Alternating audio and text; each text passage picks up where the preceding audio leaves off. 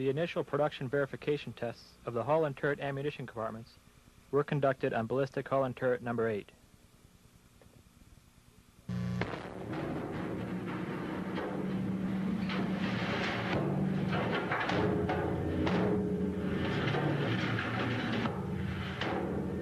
Both hull and turret ammo door systems tested were assembled using production line components, personnel, and methods.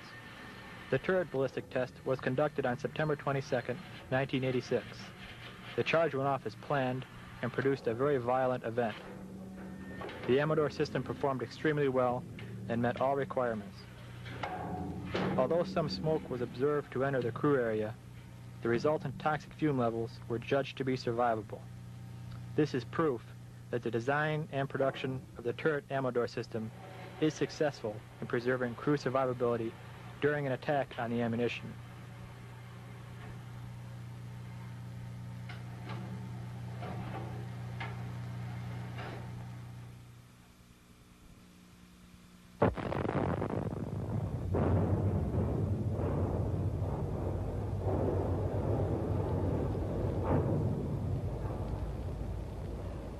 Several inspections of the door system were performed before and after shipment and after final closure to ensure it met all current TDP requirements.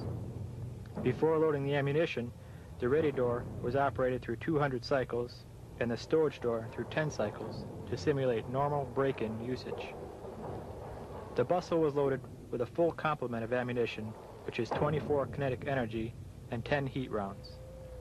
The blast was initiated by detonating a shape-charged warhead that was mounted against the exterior wall of the bustle. All 10 heat warheads remained intact throughout the event. Although the relevant pressure reading was not recorded, extrapolation of other data indicates that the peak initial blast pressure was in the range of 2,400 to 3,000 psi. This is corroborated by the extensive structural damage seen in this test compared to earlier tests. Despite this, the ammo door system met all its requirements. The initial blast ruptured the bustle floor along 3 of the 4 walls in the ready compartment. The high pressure also bent the rear edge of the turret racing support casting downward. This structural deformation distorted the flat plane that both doors seal against. This is the cause of the small amount of orange smoke which leaked into the crew area at the lower right-hand corner of the ready and stowage doors.